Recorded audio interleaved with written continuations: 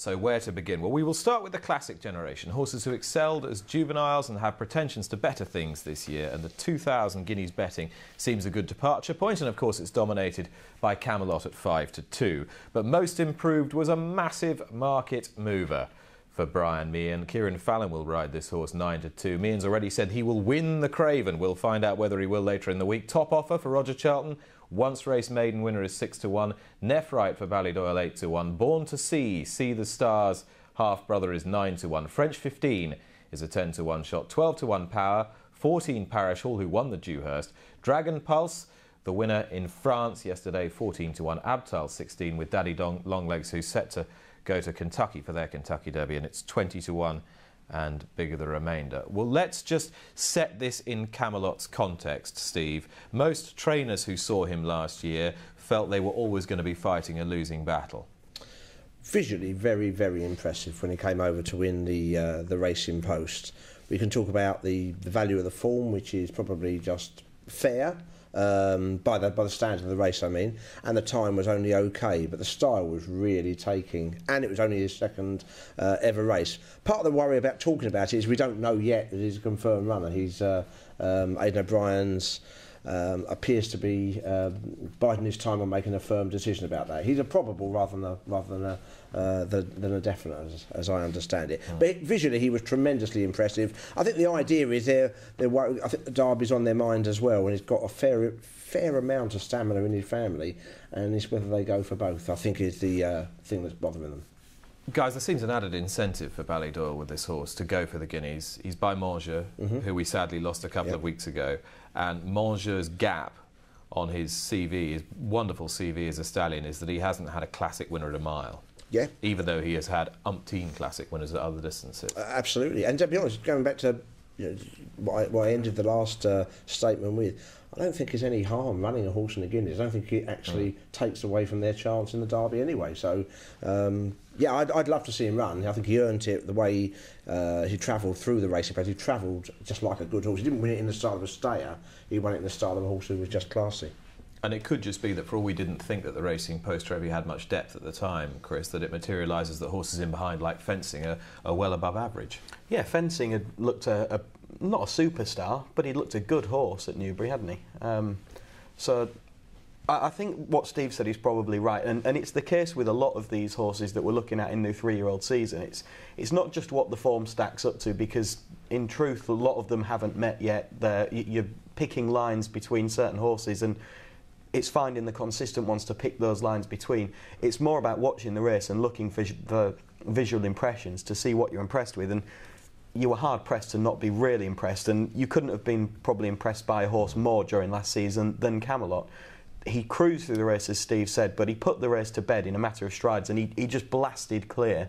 And I think Steve hit the nail on the head when he said that performance wasn't one of stamina. For all that his pedigree suggests that he'll improve for middle distances this year, that was a performance about speed. And yes, a mile on goodish ground at the back end of the season is a relative stamina test for a 2-year-old, I suppose, but that was a performance about speed and class, not stamina. And he would go to the Guineas as a worthy favourite. He'll probably go to the Derby with as good as, if not better, chance looking at it, because he's got that improvement to come with his stamina, you would think, that's drawn out given his pedigree. Well, normally speaking, the most informative 2-year-old race of the season, certainly for colts, is the Dewhurst. It wasn't run in a sensational time last autumn, but the horses out of it might yet be very useful, because not only is the winner Parish Hall considered a real Derby type by trainer Jim Bolger, and for goodness sake he knows what it takes to win one, but horses in behind have been earning rave reviews as well, particularly the third placed Most Improved, and don't forget the prolific juvenile Power either. So what do we make of Most Improved, and why can he turn out to be the best of this bunch, Steve? What to make about Most Improved, or in terms of the price he is for the Guineas at the moment, it's ridiculous in terms of just from the outside. I mean, he may have improved enormously, but he needs to have done. This was a race where there was just over a length separated the first 5. You can argue black and blue about what will come of this next year. You know, you can make a case for the horse on the outside because it was sort of hanging away and racing away from the others. You could argue that maybe the winner had the advantage of the rail. You could argue that Power didn't get the absolute best of runs, and maybe Most Improved will be the one who improves the most. But strikes me a 9-2 chance is ridiculous. If he wins the Craven, like his trainer says, very well, it looks a competitive race on paper, then yeah, fair enough. But I mean, I'll put the question back to you: 9-2. Don't you think it's all on what he might do, not what he has done? Surely. Well, I'll contextualise the price for you. Brian Meehan's got some form here because you remember Delegator was second in the Guineas and See the Stars year. He came out and said it'll win the Guineas, and everyone looked through the 2-year-old form and thought, yeah, he's got a chance to be a pretty good horse, but he's not that good, surely.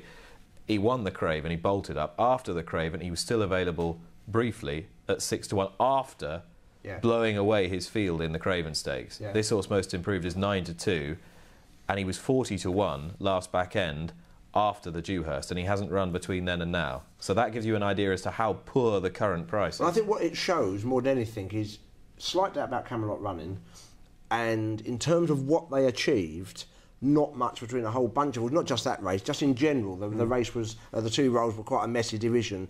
I mean, the third favourite's a maiden winner at Newbury, a once-race maiden winner. Again, on what it's done, a ridiculous price.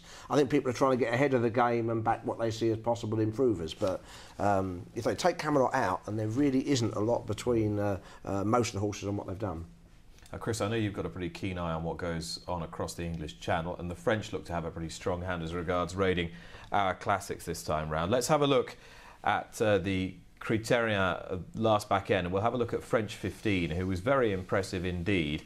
This is a son of Turtle Bowl, trained by Nicolas Clement. We'll have a look at the Jebel performance the other day when he beat Abtal, but his 2-year-old form was very smart.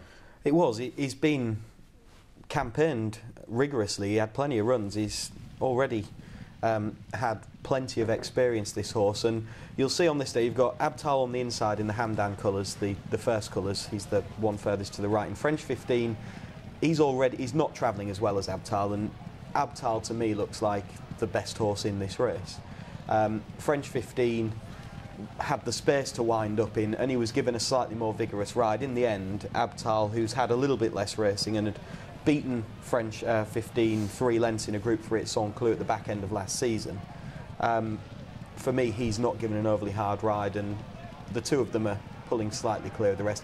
That race didn't have a massive amount of depth to it. I was working in here that Sunday, and it didn't look a particularly strong event. But the front 2 horses both had group class form as juveniles. Watching that back again, I still think the exact same thing that I thought at the time, that Abtal, with a run under its belt, will beat French 15 the next time they meet over a mile. Would you agree, Steve? I would. I thought it was steadily run as well, as are obviously a lot of the French races, and I thought he just rather got first run on him. They met, fun enough, there isn't much between them. They've met more than once. They met last year. Abtal got the better of him, if I remember rightly, that day. I don't think there's much between them, but I think I would prefer Abtal. He was given more of a trials ride, if you know what I mean. I thought of the 2. Yeah. Fair dues to Brian Meehan for flying the flag for Great Britain and for really stating his case for most improved, because it seems that all the good horses are in Ireland and France, unless somebody knows different. Nephrite and Born to See, 2 really good Irish colts from last year. Born to See was found to be sick when he was beaten by Nephrite in his second start last year, but the fact that he was able to win a listed race first time out, the half-brother, to See the Stars, makes him an interesting runner. Very much so. He is an interesting man, especially there were excuses, weren't they, for his defeat, where some excuses are worth it, some worth something, some aren't. But he's interesting. I mean, you think how much See the Stars improved from 2 to 3 as well. In fact, the whole family, he's raised a whole raft of horses who are better 3-year-olds, and John Oakes didn't seem to be too depressed about the defeat. And I think he's more likely to get the trip. My worry about Nephrite would he actually definitely get a mile? I mean, it was, again, a steadily run race that day. I think he's got tons and tons of speed in his family, and I think Belmsteen might well improve past him over a truly run mile, personally. I mean, Chris, we ought to mention Top Offer again. He's mentioned in dispatches, but this is a horse trained by Roger Charlton. He's just had the 1 start. Charlton wanted to get him out again as a juvenile. Injury prevented him from doing so, but he was the mover before most improved. Yeah, I mean, he won a maiden at Newbury by 3.5 lengths, and he was really, really impressive in doing it. His pedigree suggests that he'll probably improve for a step up in trip this year. The yard were really, really flying at the point when he won, but the visual impression of what he did on that occasion was, again, really impressive. And as I said right at the beginning, that is largely what you're basing things on with these horses, particularly the once raced maiden horses, I'll throw another one into the mix as well for Roger Varian's stable. Aljamaahir, who won a race at Yarmouth last season, again by, that was a length and 3/4 quite easily. Beat a horse called Mezzotint, who's now with Marco Botti. I think he was elsewhere at the time. But he's gone on and won 2 or 3 races since then. He's been beaten in a handicap at Pontefract at the start of this season behind Escalove. But even so, his form was progressive afterwards. And Aljamaahir looked very impressive that day. And Roger Varian's got Farage in there as well, who's related to Ifraj, I think. Got a fantastic pedigree. Again, it's not had much racing yet. And given that the standard is so tight between the horses that we've maybe already seen have a crack at Group Company, there might just be something lurking, the likes of Top Offer, the likes of Aljamaahir, the likes of Farage, who can take a step forward and get into that kind of level of competition. A horse we know a little bit more about is Fencing, who of course was third in that Racing Post trophy. He, prior to that, won at Newbury and had earned pretty good reviews from John Gosden. What do you make of the strength of this form, Steve? I think it was impressive visually. I think his performance in second to Camelot had more substance to it, and showed he was still going the right way. He's a really good-looking horse. I'm pretty sure you've seen him, Nick, when we've even been together this day. It's a type, again, you'd imagine would improve at 3. He's interesting. He's got, I don't know, he'll run there. He's got an entry in a free handicap this week. I think that would be informative. He runs off 111. He'd be top weight, but you know, he'd need to be winning that easily to justify a run the Guineas. He's also got other entries in the Craven and things like that. But I thought it was an interesting entry to go there. I think if Camelot comes over, it's hard to see why he should make up that ground. But interestingly, John Gosden, what quotes I've read in the build-up to this is he's been very, very positive about in a sort of slightly understated way. He just comments like how pleased he is with him, rather than, you know, it's doing this and it's doing that. So I wouldn't be surprised if he had a pretty good season, the horse. Well, what are your thoughts on Fencing, Chris? I've been impressed in that run at Newbury. I thought he still looked a little bit green. He took a little while to assert, really. Once he got to the front, he was just took a little while to find his stride, and in the end he went away from Telwar. He went away from horses that maybe had that little bit more experience at that point, given that that was the first time that he's put his head in front, and he did just look to be taking a little while to get on top. But as Steve says, if Camelot comes over, you watch the Racing Post Trophy back and there's no way that he can beat him. Surely not. I mean, if they turn up, even he's going to have to improve a fair bit just to beat Camelot, even if Camelot doesn't take another step forward, which you would imagine he would. My overall thoughts on Fencing were that he's going to prove a group horse. I don't think he'll prove a right top-notcher. But he might yet have a pretty productive season. Let's just recap that Guineas betting for you. Camelot is the 5-2 market leader, 9-2 most improved, 6 Top Offer, 8-1 Nephrite, 9 Born to See, and it is 10-1 and bigger the remainder.